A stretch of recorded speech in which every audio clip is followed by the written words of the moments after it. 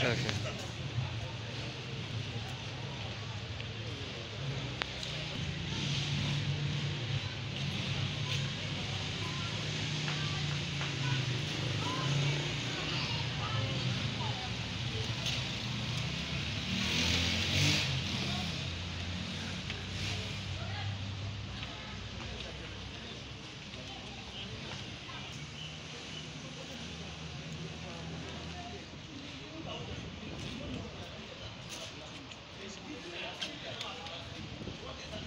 Okay, this is the third police station I've come. The first one was quite okay, but the second one I went, I realized that there was some polar balloons going on because of some misunderstanding. That's not coming from the polling agents, but coming from one of the parties who has gone in there to misbehave.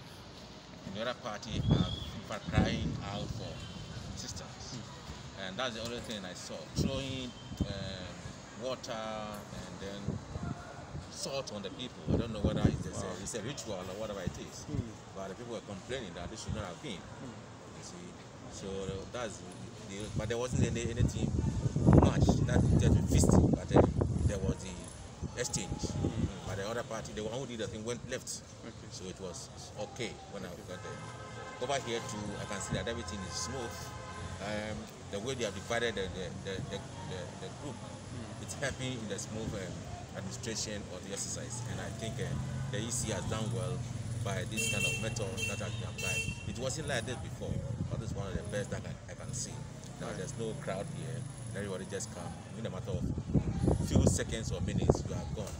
So that's very good. I commend the EC for a very good work. I believe that's what is happening around other polling stations. With regard to the EC, I can say what I've seen this morning indicate that they are totally doing their best to get a fair, free, and transparent results.